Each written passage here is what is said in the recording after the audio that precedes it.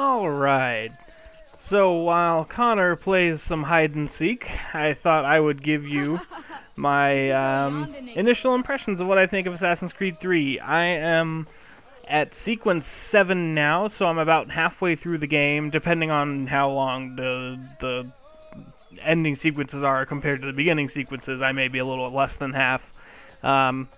And if that's the case, that would actually be quite welcome, because I am really, really enjoying this game so far. There is so much to do in Assassin's Creed 3. You know, besides just the main story, which is great, there are so many things you can do. I mean, what you're seeing now, playing hide and seek, is part of the actual story. You can't get around it, but it's just an example of there's so much more to this game than just being an assassin. It's really about a person's life and people's lives, and you really feel that in this game. I think even more than in the other ones with Ezio. Although they did a good job in 2 of kind of introducing his life beforehand as well, but not to this extent. So yeah, like I said, really, really enjoying the game so far. I'm not going to give away any major story spoilers, because you have to experience it for yourself.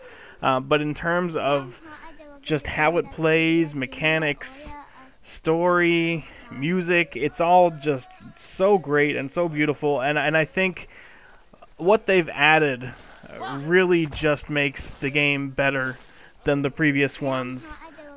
Without taking anything away from them, and all the stuff you loved about the old games is still in this one, unless you love Den Defense from Assassin's Creed Revelations, in which case I would ask what is wrong with you. But no, yeah, there's no Den Defense to speak of in this game, at least so far. So hopefully that'll remain, because that mode was kind of a fail. So. Yeah, really liking the story so far.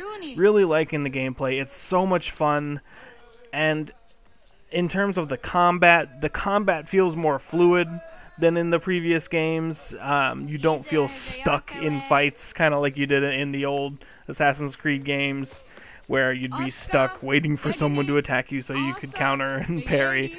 The combat's a lot more free flow in this game, a lot more fun. And definitely just kind of ups the pace of battles and of the story in general.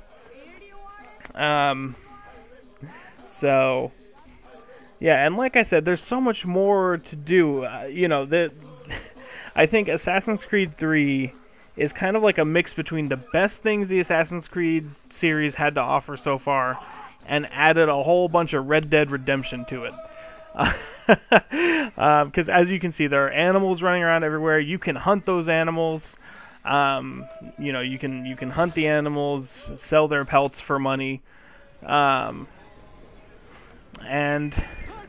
well, we've just transitioned to another great thing that this game has.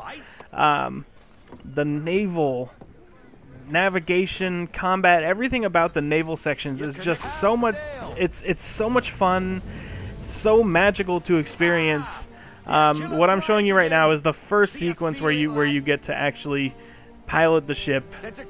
So you're not going to see any combat in this sequence, but just trust me, driving the boat or steering the boat rather feels so natural and so nice.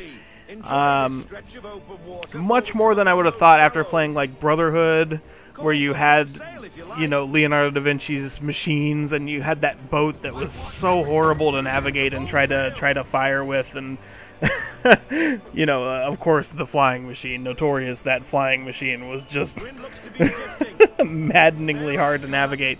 And so I was afraid that ship combat and ship navigation in this game was going to be similarly frustrating, and trust me, it is not. It feels great. It feels exactly like it should. It's not entirely easy to do. Doesn't feel too arcadey, but at the same time, it's manageable. It's fun, which is the important part. You don't feel like you're fighting against the controls to be able to play the game, and that's what's really important. And so I can't. I could go on for hours about how much I love the naval sections in this game, and I haven't even played them all yet. I've only played a couple. but it is just, it blew me away how much fun I had with the naval sections. So the story, so great. There's some parts at the beginning that they did not show in any of the promotional materials, so like I said, I'm not going to say anything to spoil the story, but it's got some surprises for you right off the bat, which is just, I was very surprised at how the game started out, and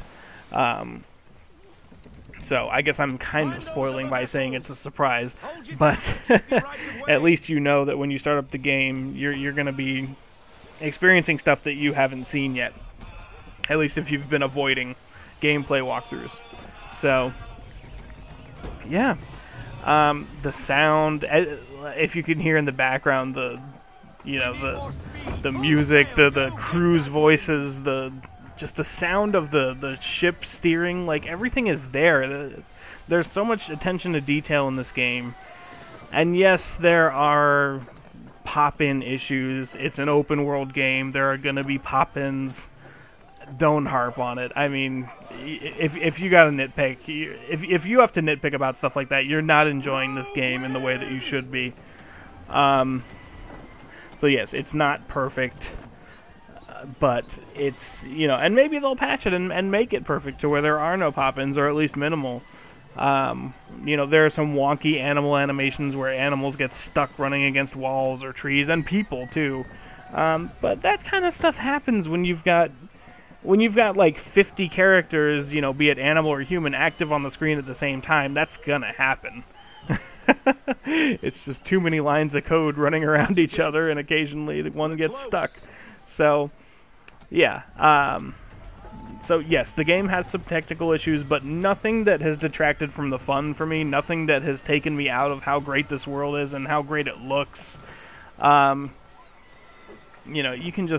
You can see, look at the clouds in the sky, look at the mist of the sea on the land, look at just how beautiful this game is. I can't recommend it highly enough. So anyway, I'm out of time. That's going to be it for this video. Hope you enjoyed it, and go play Assassin's Creed 3.